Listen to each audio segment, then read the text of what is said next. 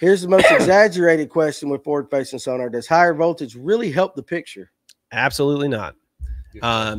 There is no picture difference whatsoever between a 12-volt lithium, a 16-volt lithium, a 20-volt DeWalt battery, a lead-acid battery, an AGM battery. There's pretty much this requirement. It's what I tell everyone. This is not technically the minimum, but to be safe, because graphs don't overly read the most accurate voltage on screen. If you are 11.5 volts and up, you're good to go as far as picture quality.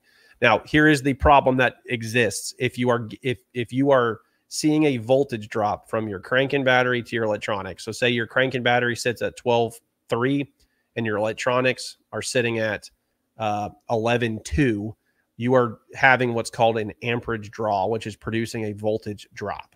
Essentially what's happening.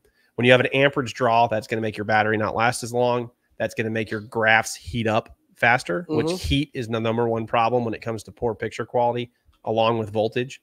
So what does happen with higher voltage systems is higher voltage requires less amperage, so it reduces that amperage draw, which can help with heat mitigation.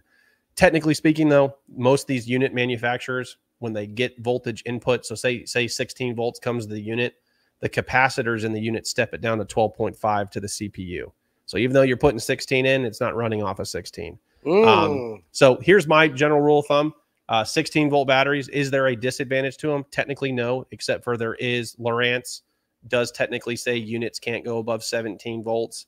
Some 16-volt batteries will go above 17 volts. So if you put a 16-volt battery in a Lowrance system, you more than likely voided your warranty.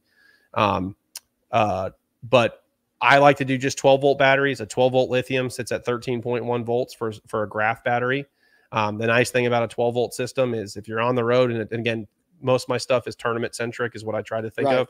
If you're on the road and you have a charger go down, you can go to Walmart and buy a 12-volt charger. You can't go to Walmart and buy a 16-volt charger. That's true. Right. So generally speaking, good old 12-volt battery is good to go. The biggest thing, making sure you have good wiring. Whatever your battery says it's at, so say your battery is at 13.1, you should be within 0.1 to 0.3 volts variation. That means your wiring's good. If you're having like a 1 volt or 2 volt drop, then you got wiring problems in your system. And that's more of a bigger problem than just a battery type.